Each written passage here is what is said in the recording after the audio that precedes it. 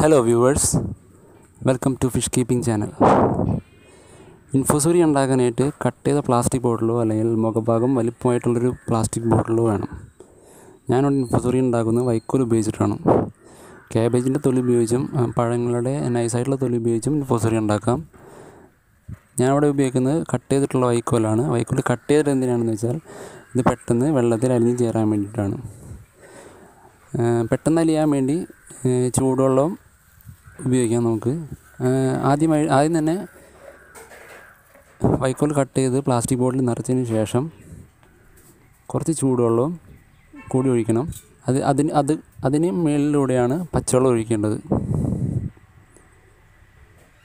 ചൂടുവെള്ളം അത്യാവശ്യം ഘടകമാണ് ഇൻഫോസോറിയ വളരാനായിട്ട്. കാരണം ഈ വൈക്കോൽ അഴുകി ചേർന്നാൽ മാത്രമേ ഇൻഫോസോറിയയ്ക്ക് വളരാൻ സാധിക്കുകയുള്ളൂ.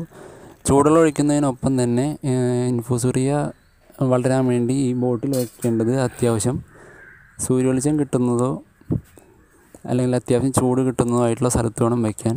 ഡയറക്റ്റ് സൂര്യവെളിച്ചം കിട്ടുന്ന സ്ഥലത്ത് വയ്ക്കരുത്. ഇൻഫോസോറിയ ഉണ്ടാക്കുമ്പോൾ നമ്മൾ ഉപയോഗിക്കുന്ന മെറ്റീരിയൽ അധികം എടുക്കാതിരിക്കാൻ ശ്രദ്ധിക്കണം. അളവിലധികം മെറ്റീരിയൽ ഉപയോഗിച്ചാലും കൂടുതലായി സൂര്യവെളിച്ചം അടിച്ചാലും ഇൻഫോസോറിയയ്ക്ക് വളരാൻ സാധിക്കില്ല.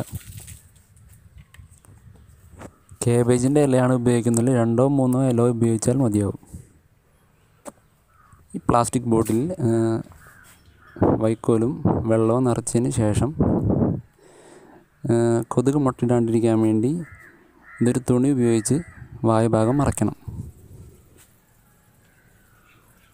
പുതുതായി ജനിക്കുന്ന ബീറ്റ ഫ്രൈസിന് വേണ്ടി ഭക്ഷിക്കാൻ വേണ്ടിയിട്ടാണ് ഈ ഇൻഫോസോറിയ ഉണ്ടാക്കുന്നത്. ഗപ്പി ഫ്രൈസിനെ പോലെയല്ല ഡയറക്റ്റായിട്ട് മൊയിനയോ അർട്ടിമിയോ പോലുള്ള ലൈവ് ഫുഡ്സ് കഴിക്കാൻ ഉള്ള ശേഷി ബീറ്റ ഫ്രൈസിനുണ്ടാവില്ല. ബീറ്റ ഫിഷിൻ്റെ ബ്രീഡിങ് കണ്ടവർക്ക് മനസ്സിലാവും. ബീറ്റ ഫിഷ് ജനിച്ച് വീഴുമ്പോൾ തന്നെ വളരെ ചെറുതായിരിക്കും.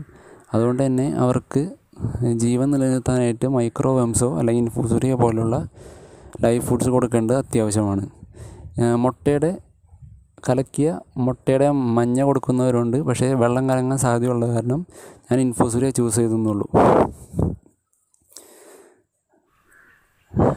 ഇൻഫോസോറിയ ഉണ്ടായി വരാനായിട്ട് 4-5 ദിവസം ടൈം എടുക്കും. അതുകൊണ്ട് തന്നെ ബീറ്റയുടെ ബ്രീഡിങ്ങിന് മുന്നേ ഇൻഫോസോറിയ ഉണ്ടാക്കാൻ തുടങ്ങണം. വൈക്കോലിൽ പ്ലാസ്റ്റിക് ബോട്ടിൽ നിറച്ച് വെള്ളം ഒഴിച്ചതിന് ശേഷം വായ മൂടി കെട്ടിയിട്ട് നമ്മൾ നേരിട്ട് സൂര്യവെളിച്ചം ഏൽക്കാത്തതോ അല്ലെങ്കിൽ അത്യാവശ്യം ചൂട് കിട്ടുന്നതോ ആയ സ്ഥലത്ത് വേണം വയ്ക്കാൻ. ജനലിൻ്റെ അരികിലോ അല്ലെങ്കിൽ തുറന്നിട്ടൊരു ഷെഡിലോ നമുക്ക് ഇൻഫോസോറിയ വളരാൻ വയ്ക്കാം.